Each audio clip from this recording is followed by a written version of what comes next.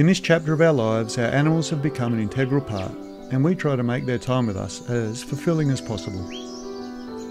A lot of effort is devoted to making them comfortable in our company and to even seek out our attention. This makes them easy to manage, but is also one of the great rewards of a small livestock holding. We have also found that animals at ease with us are at ease with each other.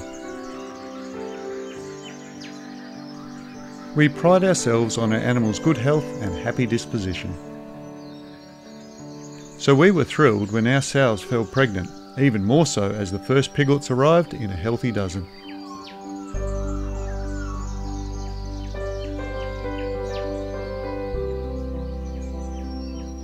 But our confidence was shaken when our other sow bonded with some piglets from the first litter, intent on an easy meal.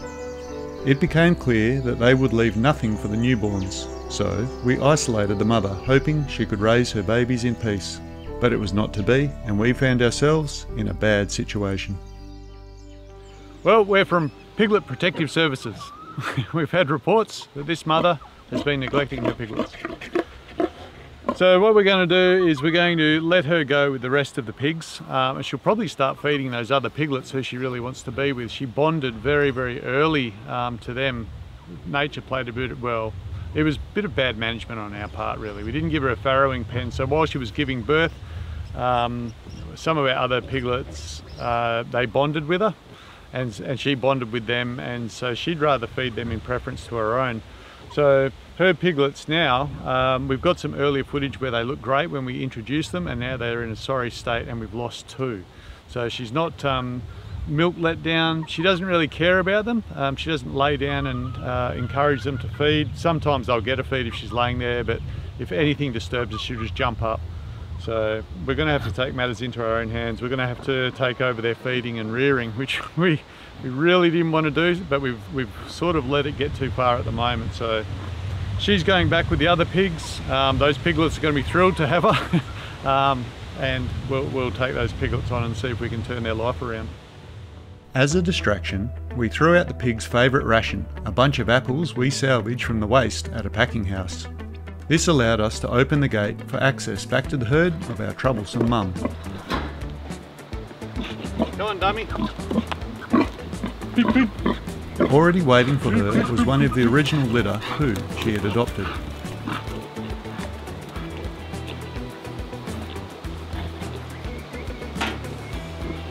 I can't believe Pacino won. Yeah.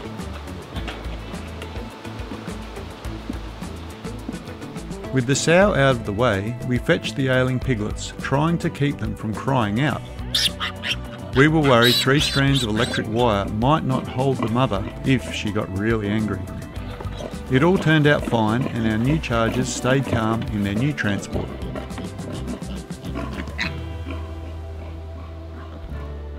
So we've left the strongest one, quite a lot bigger than the others, the little black boar. We've left it with the other pigs. It ran over to prosciutto. We just let it out and it ran over to prosciutto. So I think it'll be okay. I think it'll be able to fend for itself. It's only half the size of the smallest pig, little runt in there. So, and I just saw it getting milk fighting with the others. So it's got fight in it, and I think it'll be fine. It's much better for it to try and, you know, be raised with all the others. I think it's going to be much better for it. So hopefully, yeah, hopefully it makes it in here. You know what I think we should do, Pascal? What? Write a book on all the uses that you can put an IBC to. We had found pine and eucalypt sawdust at the local pellet maker, which is fantastically useful and smells great. Well, it smells nice. It is very absorbent and makes ideal bedding for small animals. Meadow hay? Yeah, so I think we'll put meadow hay in one half and leave the other half, because pigs naturally want to defecate outside their bed. Yep. I don't think those pigs have been pooing in there. I've seen little pig poos out of there, so. But don't we have to give them a bath? Yep. A warm bath? Yep. Right.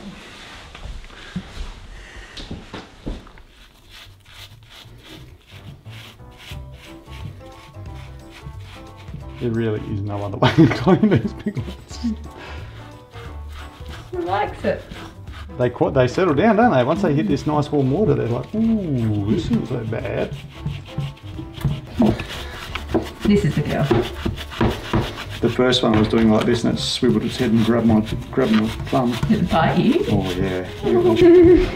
There's a lot that's happened in the last year where I just did not foresee it.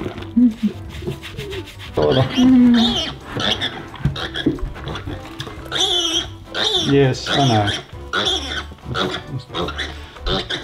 It's a pretty dire situation for both of us, I think.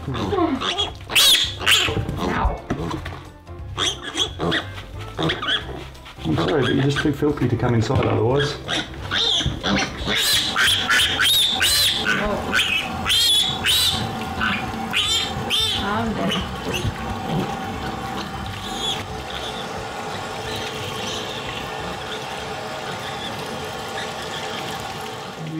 The first one, when I was drying it, did the same thing. It was like, ah, I'm being eaten. Something bad's happening.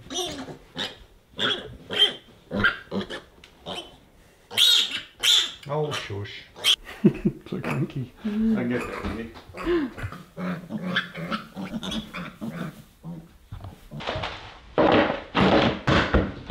Alrighty.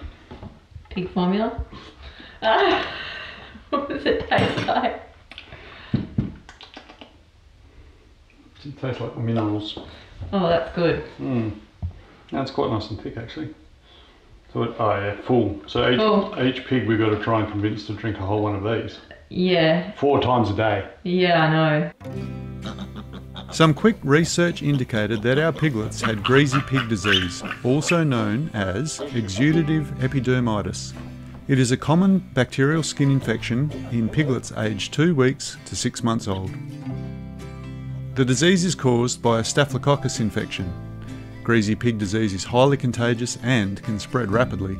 The first signs of greasy pig disease are redness and irritation of the skin, followed by the appearance of small, fluid-filled blisters. As the disease progresses, these blisters burst, releasing a greasy yellow fluid that covers the pig's skin and make it appear shiny and greasy. We were quite pleased when our piglets showed that they could drink from a dog bowl and we could retire the bottle. They divided their time between eating and sleeping, and we could almost watch them gain weight.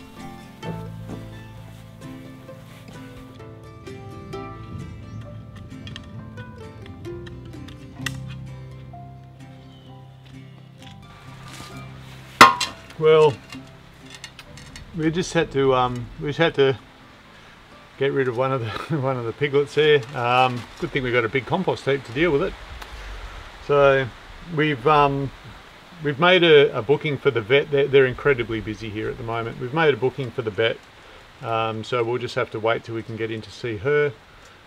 When we do, we're going to have to go and kidnap that that piglet we released into the field. I think we'll take an extra piglet in just for an extra inspection, or in case she wants to give us some medicine there in her practice. But anyway, it's a bit of a roller coaster anyway. Come on guys, let's go and let the vet have a look at you. Don't bite me. I know. Good pig, good pig.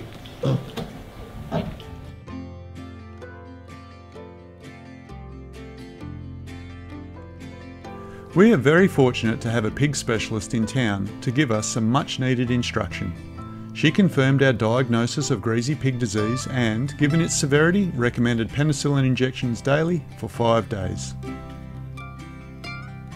Sadly, our trip to the vet came too late for one of the piglets and it died in the evening. But that left us more determined than ever to save the other 2. Yep, you're the holder. Yeah, I'll hold them. So you must be getting pretty good at this at the moment.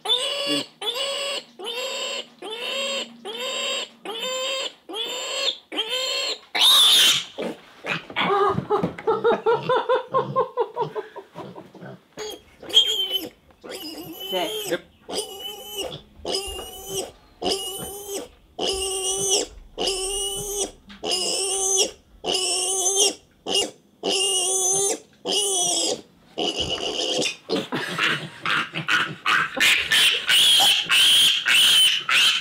Oh my gosh, it's going to blow out the microphone so hard. Big pigs. Big pigs. Hello, big pig. Well, all of that fuss was number 4 of our penicillin injections, and I don't know how the pigs feel, but I'll be pretty happy when I give them their final 5th one. We don't really need to break the peace there. I think all of our neighbours, I'm glad they know that we've got pigs, because they wouldn't be able to tell what we've just done, like tortured a parrot or something. What do you think, Jet? Good to see how healthy they're looking. Well, the first couple of shots we gave them, they didn't actually make much of a fuss because they didn't have the strength to. Now they're getting better. They're big pig.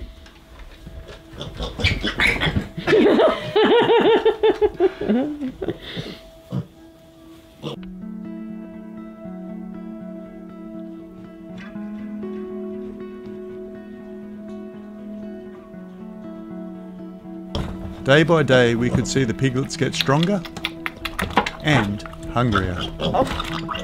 Yeah.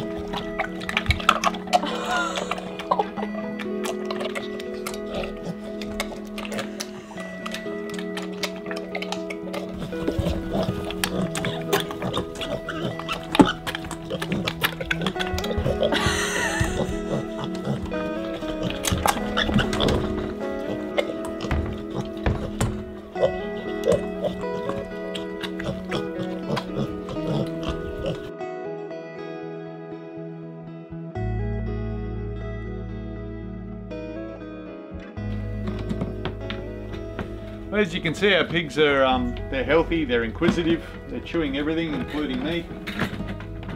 We've got them back to health now, so we're going to go put them back with the adult pigs who are still lactating, and a few of the runts who we've left on the milk.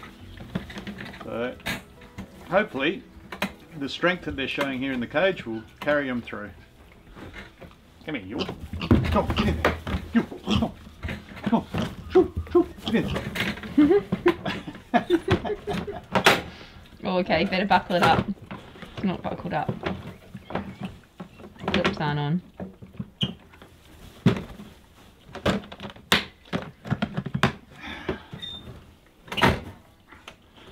Jet used to fit in there, so snug. Yeah, this well, those two are heavy pigs. One of these little carry crates has been super handy.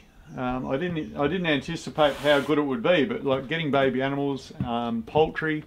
Also, before we put a few chickens in the pot, they can go in this overnight. We put lots of straw in. They clean themselves out before we process them the next day. We use this every month for something. At the moment it's pig transport. Let's see how I'm going to go carrying this. Yep, no worries. Heavier than what they were though, huh? Hey you guys, they're children there. They're home. They've really liked being in here the last week. It's obviously nice and cosy, but I'm looking forward to not having this on our veranda. Pig transport.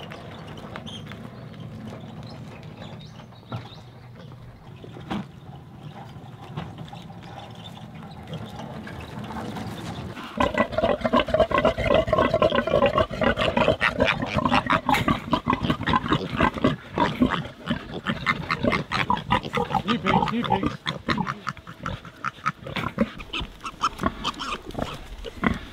Well, look at this one going over the top. There she goes. That one's too busy. Look, it's going for nutrients in the soil. Oh, this one's. I know.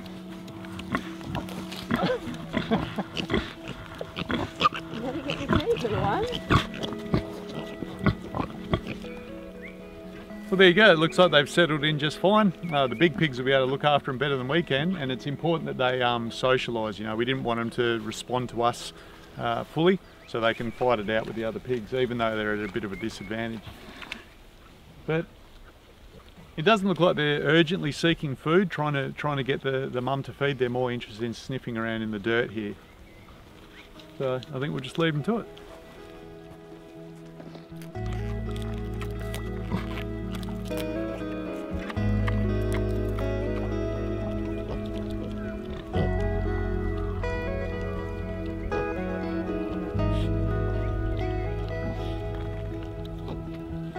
Well, it's been a week since we released the piglets. I think they're doing pretty well. You can come and have a look. I think their skin condition is really clearing up. They're still kind of skinny, you know, and compared to the other roly-poly pigs, they're very runty, but they're doing well, they're doing great. So we're going to throw a whole bunch of potatoes in and we can see how it all goes. Before we get in too close to the bigger pigs here, I just want to point out that we've taken all the biggest pigs and weaned them off, and they're over in their other spot, and we'll go and give them some potatoes in a second. But all of these were sort of the runts, and that's why we've really thinned it out. And then our other two pigs that are in recovery, they stand a much better chance of getting a feed, which is good.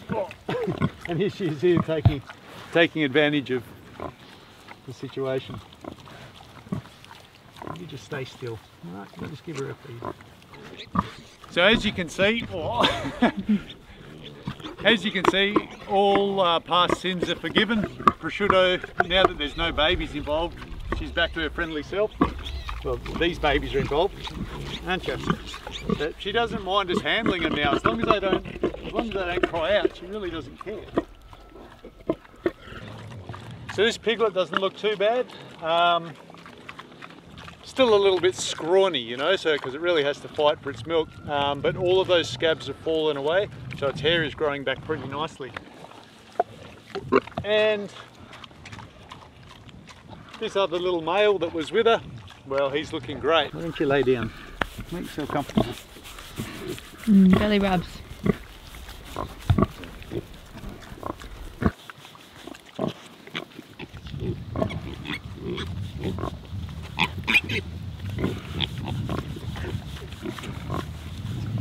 If you disturb it too much, she'll get up.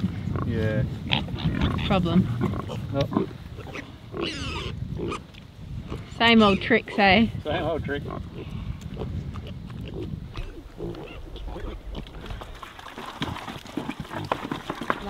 What do you think, guys? I love them.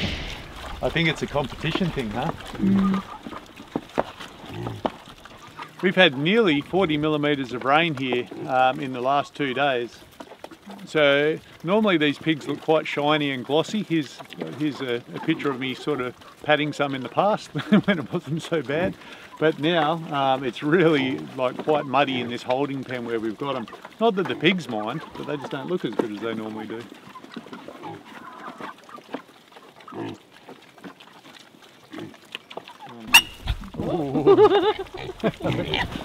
Electric pig.